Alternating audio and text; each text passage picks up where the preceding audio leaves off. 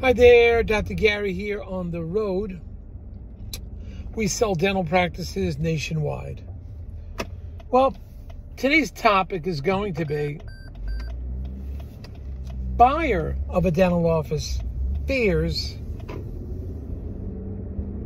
he'll make less money buying a practice now. Let's get into what the problem here is.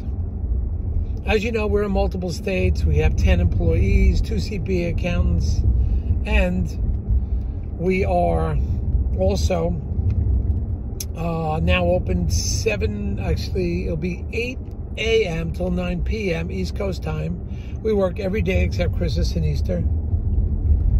And here to help you. It'll be 8 a.m. till 9 p.m. every day. So just give us a ring. You want to sell a practice, buy a practice, have some free consultation, give us a call. If you need a practice to be evaluated, we could do that also for you, make a value and appraisal of it. So we're here for you. Now, all the information you're about to hear is for entertainment purposes only. It is not legal advice or business advice. If you're thinking about selling to a DSO, give us a ring because we work with them all the time. We know who the best ones are. We sell to many of them. We don't work for them, but when we do bring a client in like yourself that's doing over 1.7, 1.8 million, minimum 6 operatories, and the doctor and associate willing to stay on, they're interested. A lot has changed with them. They're consolidating. Their requirements are less, more.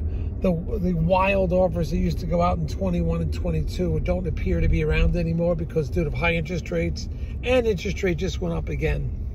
So call us. Now, we work with the DSOs. Generally, they always pay our commission, so there's no commission to you. Secondly, when you work with us, nationwide dentalpracticebrokers.com, Care Practice Sales LLC, we will also reimburse your attorney fees based on criteria. We'll reimburse your attorney fees upon successful closing. So give us a ring about that, and we can tell you about that. So what do we have today?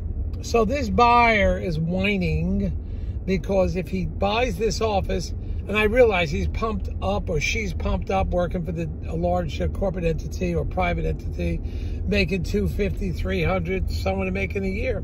And they're going to buy an office, they're only going to net about $150, let's say. They say, well, I'm going to make $80,000 less. Why should I buy the office? And this is a common complaint of all these guys. First of all, you can't compare W-2 or 1099 money income to sole proprietor, LLC, whatever, S-corp money.